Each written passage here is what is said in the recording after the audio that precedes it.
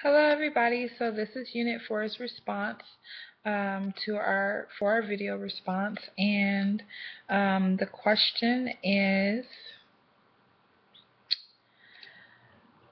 how does your faith, beliefs, and values provide you with discernment and direction when you experience unethical, unjust, and inappropriate situations in physical education and sport? So just to answer that question, it takes a lot of patience and discipline to respond in the most effective ways, even when you're faced with adversity and even when you're faced with, these type of unethical challenges and unjust actions against you. As far as how this relates to physical education and in sport and an experience that um, I've had several, unfortunately, both while I was an assistant women's basketball coach as well as while I'm in my role right now. So if I'm talking about right now, I work with the athletes and they are required to do a certain amount of activities that grants them priority registration for our program. And priority registration is a huge deal because we have students that need classes, and these classes only fit particular schedules for them because of practice or so forth. So pretty much all semester or a different how can I say it?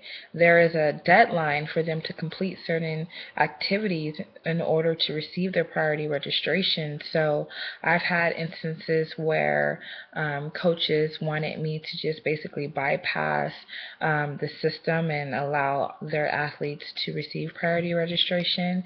I've had coaches, get upset and tell me that I'm not, you know, doing what's best for the program and things like that, or the athlete, and just staying staying grounded and sticking to my beliefs, and obviously sticking to the morality and the integrity of the program. I've had those conversations with the coaches as far as what bad example we would be portraying to athletes if they don't complete certain activities and yet they still receive a reward, and how that looks bad for those athletes that got it in on time or did all that they needed to do in order to comply. So I've definitely had those conversations, and I always pray before I go into something that is confrontational, just because it gives me a more clear and level-headed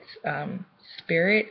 And then as far as things about coaching and things obviously get heated even within programs, gossip and things like that. That's very relevant, and it's not so far-fetched or high school. I mean, as I'm seeing, gossip is in every walk of life, and even within that, you want to be careful not to get tied up or involved in that. And a scripture that I definitely love to always relate is James chapter 4, verse 11 through 12.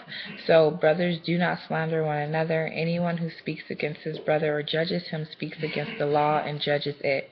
When you judge the law, you are not keeping it, but sitting in judgment on it.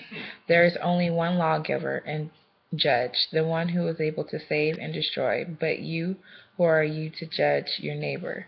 So basically, no judging. I mean, gossip happens, but the best answer is silence, or walk away, just because you don't want to be involved in that. And then sometimes you just have to also stand up and not be afraid to say something, especially if things are getting out of control or out of hand. Like, we are, advocates for humanity, pretty much. And if we're going by God's biblical principles and we're going about leading by example, I would definitely want someone to stand up for me in certain situations, or just silence the situation or ask them to remove themselves, especially if you're in the presence. So that's pretty much my response, and I look forward to watching everyone else's. Thanks. Bye.